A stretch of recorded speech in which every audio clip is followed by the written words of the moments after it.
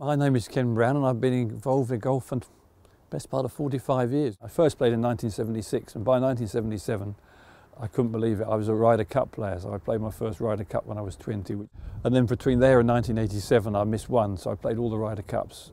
In 85 we won for the first time at the Belfry. In 87 I was lucky enough to be a member of the team that won in America, and of course being part of a team with the Sevis and the Faldos and the Langers and the Lyles and the Woosnams. It was absolutely an amazing thing. We had a great team. And at that time we kind of changed golf for Europe. Suddenly, America always used to beat us, and suddenly Europe was starting to win, and that's gone on. And winning in Europe was a big achievement when I won the Irish Open early doors. And then I played 5 or 6 years in America and eventually won over there. I worked for Sky for 7, 8 years and then moved on to working for the BBC, which I've done since. And then I started doing Ken on the Course, which would be my kind of catchphrase, if there is such a thing. People have enjoyed it, so I've had a blessed 45 years being involved in golf. I think creative golf design, when we're working together, I think they bring a complete package actually. But I think first and foremost, both of us are working for what the club require. We're not thinking what would be an ideal golf course or a brilliant way of doing that. We can make this course so tricky or whatever. This is done for the members. What's best for the members? What's going to be right so that they can enjoy playing the game.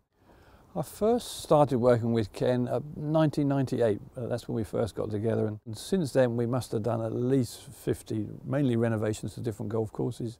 Well, one of our early projects was at Coombe Hill, which is just outside London, which was a well-established golf course that they wanted to redo all their bunkers. So we did a job down there and getting the right style of bunker and getting everything just right for a traditional old course that has got a very strong membership. Not easy to do to keep everybody happy, but we did a lovely job there. Opened up the trees a little bit, the bluebells came back, and a couple of changes to 1 or 2 of the greens. That was a project that we were both very proud of, I know that.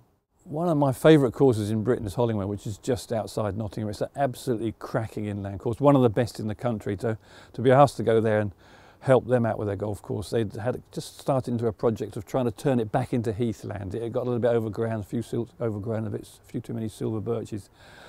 And they wanted to do a bunker plan and a complete revolution of their golf course, but trying to keep it looking as it has done with a few changes to the greens. And we did a job there that I particularly enjoyed the 10th green. We sort of fiddled around with that and made that look really good and make it a bit more challenging. So working on these top class courses like that is an honour.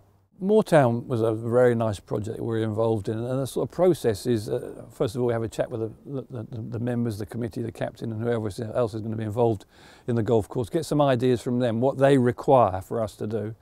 Ken and I will walk around together and see how we can put all those ingredients together to make the hole and the course play as they would anticipate. So that's the kind of general way we've done it, and Moortown was a cracking example. You're going with a classic Mackenzie golf course. I mean, it should be grade 1 listed as a golf course, so being involved there, you've got to get things just right, not only for the members, but for the history of the course and the club itself.